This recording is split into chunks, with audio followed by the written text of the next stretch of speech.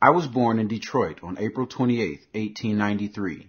My father, Edward Hill, was an African-American dentist, and my mother, Mary Lance Hill, was a second-generation German-American. Because of my parents' interracial relationship, speculation surrounded the legality of their marriage and how it ultimately absolved. Some members of my family believed that they were married, and others believed my father was simply passing through. Whatever the case, I never knew my father, and my mother was left to raise me alone in white society. As rumors increased, my mother became desperate and placed me in an orphanage. For 12 years, I lived in a German Protestant home as the only African American and the only orphan to have his biological mother occasionally visit.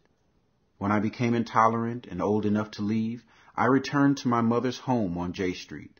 The neighborhood was fairly integrated with white, Jewish, and black families.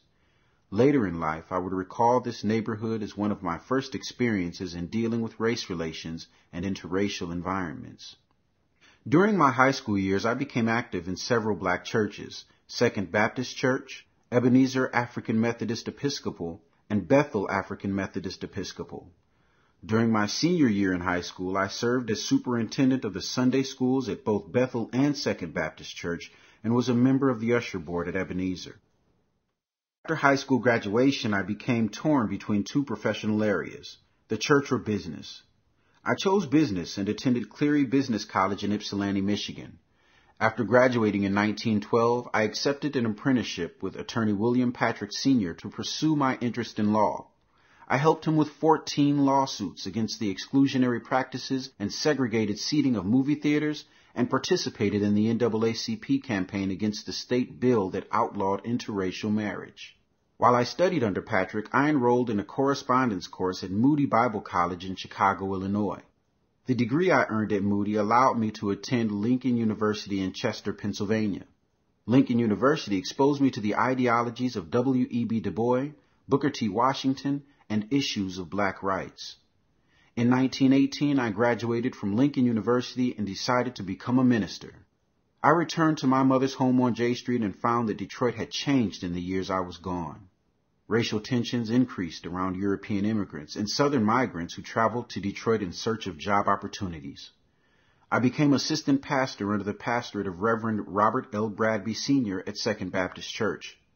Reverend Bradby, who became pastor in 1910, served for 36 years, playing an instrumental role in Detroit history. In 1919, he formed a relationship with Henry Ford, wherein he established employment for his growing congregation at Ford Motor Company by writing letters of recommendation. Each applicant had to comply with specific Ford criteria, which included reliability, compliance, and were decidedly anti-union. Reverend Bradby and other church leaders were skeptical of workers' unions, who in the past were exclusionary and did not protect the rights of African Americans along with their own. The alliance with Henry Ford to hire black workers proved advantageous to both parties. As a result, the congregation at Second Baptist Church gained 900 new members, and the Ford Motor Company became the leading African American employer.